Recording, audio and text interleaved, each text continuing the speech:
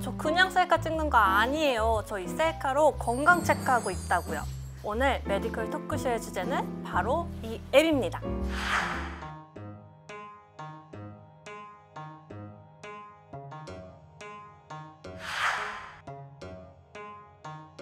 오늘 게스트는 이 앱을 개발한 강리 교수님이신데요. Please welcome Professor Kang Lee. Hi, Professor Lee. Thank you so much for your time for the interview. What is Anura app? Please explain me in details about this application. So Anura app is a app you can download for free on your Android phones or Apple phone. And then we want to use Anura to measure all sorts of things about your mental states and physiological states to help you to manage your mental and physical health. We now have added not only your heart rate, but also we can detect whether or not you have irregular heartbeat. That is called arrhythmia. So we actually can detect your arrhythmia. We also can measure your breathing very well. We also can detect how old you are, what is your BMI, how tall you are, and how much you weigh, and your waist circumference, how much belly fat you have. So we can detect that as well. Then can you detect changes in blood pressure by using this app? Yes. So we can do this. Our blood pressure actually changes. It goes through a very interesting periodic change. You can use the app to track your blood pressure going up and down, up and down. So how did you come up with the idea of this app? So in the TED Talk that I talked about that over the last 20 years of my research, I discovered that adults, including parents, cannot detect their children's lives. So then we have to figure out a way to help me as researchers, as well as parents, to detect children's lives. We want to know when children are telling lies, what happens in their body. Do they get heart rate increase? Do they breathing changes?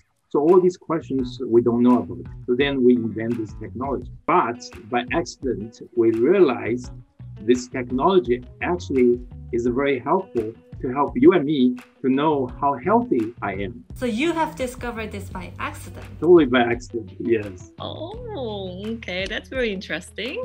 As I know, you have used TOI technology. So what exactly is TOI technology? TOI, we call it Toi. So this technology uses a regular camera on your phone. Because when light comes to hit your skin, it doesn't actually bounce back. The light actually penetrates. Once it goes underneath your skin, it encounters two major proteins. One is melanin that determines your skin tone, how dark or bright or white your skin is. Another kind of protein is called hemoglobin. That's basically the red blood cells going through your blood. So, and then once the light interacts with the melanin and the hemoglobin, some of the light will reflect out of your skin.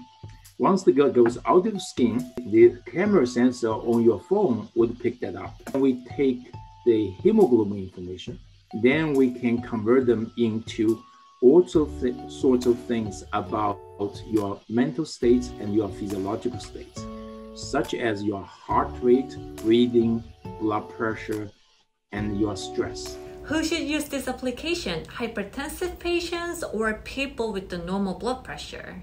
Normal people, because so we designed this for mostly for adults from 18 years of age all the way to 100 years of age. And we want to use this app on a daily basis.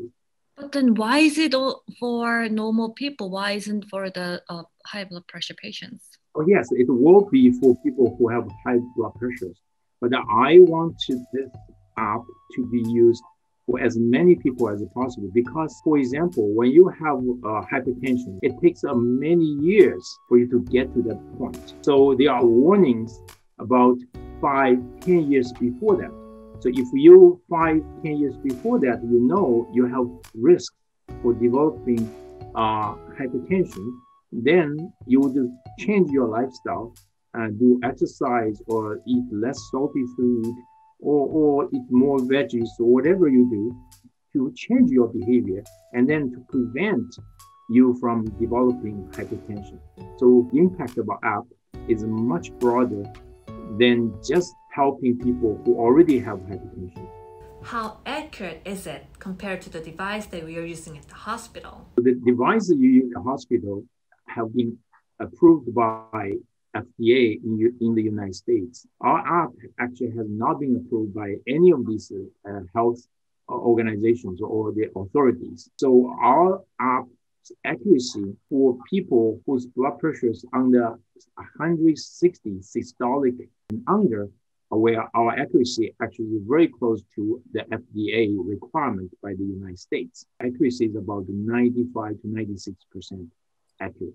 But for people whose blood pressure is above 160 millimeter mercury for systolic blood pressure, our accuracy is not very good. So that's another reason we want to use it for people who have normal blood pressures and slightly higher blood pressures than normal. So that is between 140 to 160. So we can cover this range of blood pressure well.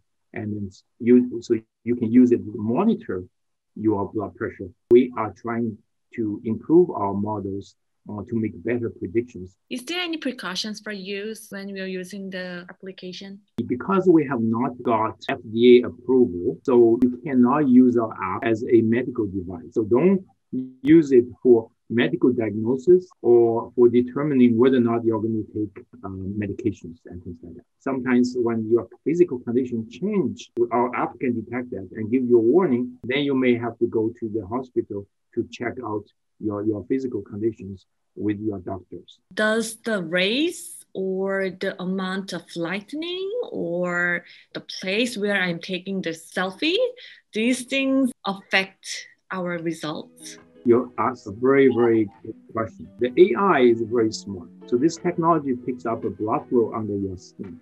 So it doesn't have anything to do with your race. However, it does matter though about lighting. So you cannot do it under very poor lighting conditions or it's very, very bright. But in normal indoor lighting conditions, like your studio, your apartment or my house, we can do it very easily.